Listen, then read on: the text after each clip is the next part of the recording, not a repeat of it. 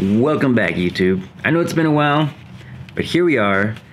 Today, we're gonna learn how to solder Christmas style.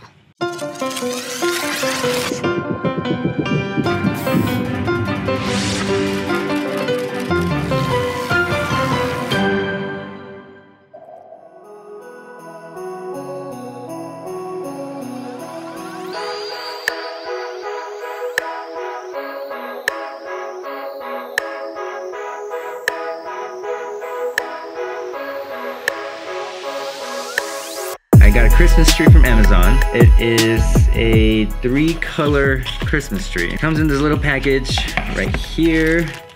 Let's look at the schematic first. We have to learn how the tree is gonna work in the first place. Here we have a nice little schematic of how this is gonna work, and this is what we like to call an oscillating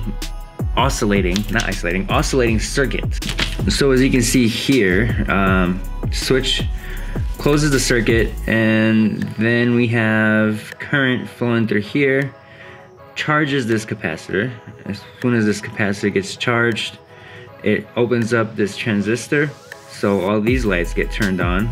You have current going through here, through this resistor, charging this capacitor, and then once it's charged, it charges, or it opens up the transistor through the base here, and now you have this side of LEDs light up once this opens up, and then you have the current going through here through this capacitor, and the transistor opens up these LED lights, and then it all goes to the ground. So it's a very oversimplification of the circuit, but I just wanted you to know the basics of how it works. That way when we turn it on, you at least have sort of an idea of how it works.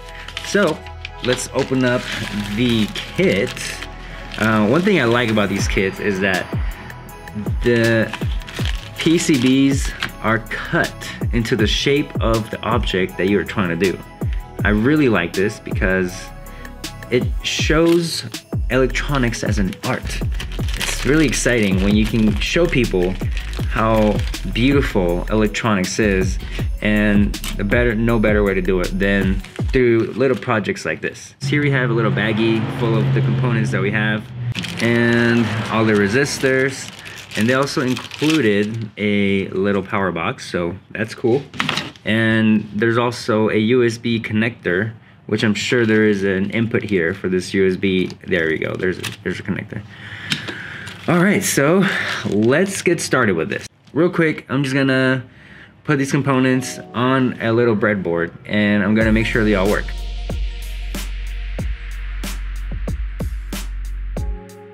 A word of caution, if you're gonna do this, make sure you know what these LEDs are rated for, okay? So we don't want to put too much current through these because they will blow up. So this is interesting. These LEDs are themselves oscillating LEDs. So I don't know exactly how they work, but we can see that they change colors. So it's cool. I'm excited for this little Christmas project. So I will be using this soldering iron right here, and usually I find that the temperature that I need to be at is right between the green and the blue, like around 400. And the reason is that it allows me to heat up the solder quickly and the wires quickly so that it sticks on quickly, but also it doesn't take a long time to heat up, which would cause the circuit board or whatever else to just melt. You don't want that to happen. And so this soldering iron comes with 3 things. All right, first we have a sponge which you would use to clean your soldering tip, and then you have your this is what we call a brass tip cleaner. All right, so this just helps you clean the tip of your soldering iron by just, you know, making all the solder come off like that. And then we have the rosin flux, the rosin, and what this does, it helps you helps your tip from oxidizing. So this is always good. I always do this before I start soldering, and after I'm done with it, I make sure I clean it off with that. So there we have a good working tip right there. All right. And now for the actual soldering of the parts. Usually you want to start with the lowest, like the shortest component to the tallest component, or from the inside component to the outside component, because it gets prickly once you have all these wires coming out through your tree or component. So the good thing about these little circuit boards is that they kind of tell you how everything needs to go. So here we have cathode, anode side, positive, negative. It gives you literally a picture of how you need to put everything together.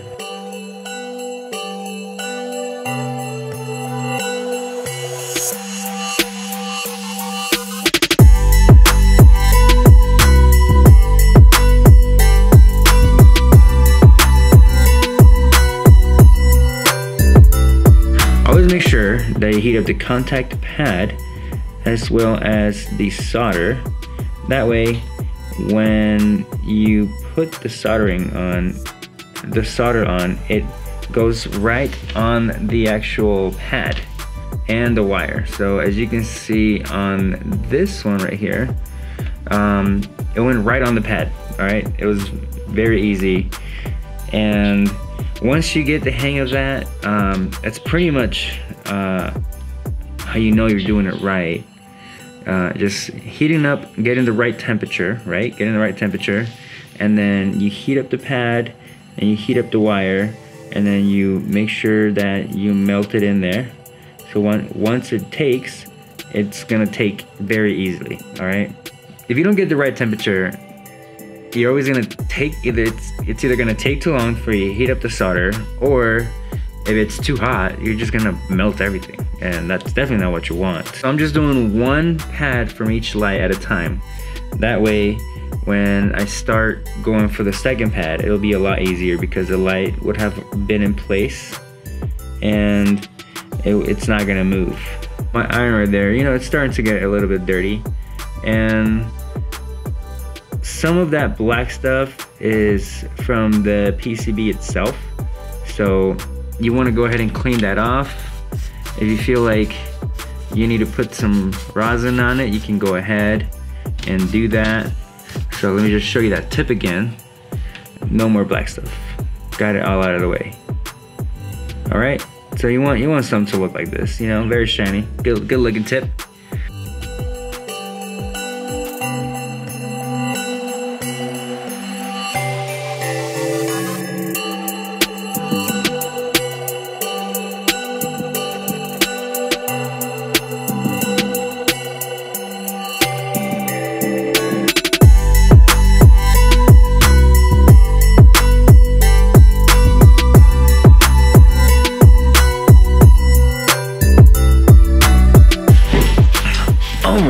Welcome back, guys. Now, it's been a couple days for me, and it's been a second for you, but I'm so ready to finish this tree.